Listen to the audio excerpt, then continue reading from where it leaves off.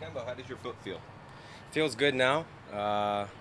It's just getting used to being back playing and kind of getting used to. Obviously, there's a pin in it now, so it's a little bit different.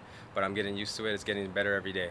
How does it feel to be back on the field? Feels amazing. I mean, this is the first time I've had a big injury like this, so it's been definitely tough to be out. But I'm just happy to be back doing what I love. So. You got the 20 minutes on Saturday. How do you describe your fitness level right now? You think you're back to full health, or do you still need to get the run in a little bit and keep recovering? I'm progressing every day. So even today we had a good session. So I feel like I'm pushing and I'm getting there every day. That was my first time kind of getting game minutes. I felt good. I felt good on the weekend. So I'm hoping I can just keep progressing like that. And I don't think it'll be too long until I'm fully fit. So I feel good. Yeah, and big road trip coming up for the team, starting with your former team in Tulsa. How much does it mean to you to be able to get your feet back on the field before that trip and now being able to help the team? It definitely means a lot. I mean, being out was tough, but I really wanted to come back and help the team the best way I can, kind of bring some energy to that midfield. And obviously Tulsa was a former team of mine, and I enjoyed being there, so I really wanted to make it back for that trip. So it'll be nice to see everybody, and it'll be nice now that I'm back in the team and can help. So hopefully we can go there and get the result.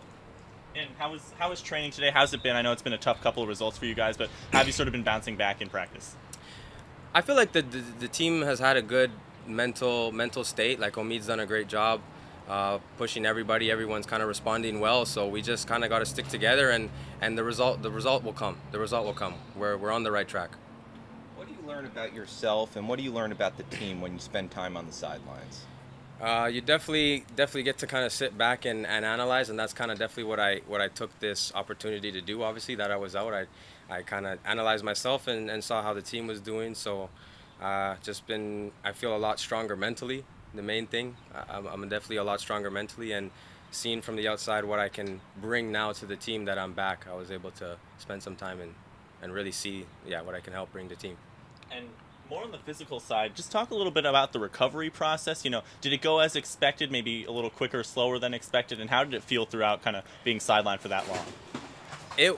It's a weird one because I feel like I was probably on schedule for my recovery. Sometimes it felt like sometimes I was progressing pretty quick, and then I would get on the field, and obviously there was still that little after I was getting out of the boot, and then or getting off crutches, getting into the boot, getting now to the field, starting to run. So I ended up pretty much making the 3 months was my set time when I first got the surgery. So I progressed well. Mike, the trainers, did a great job with me. So I was on schedule, and I feel good. So I'm happy to be back.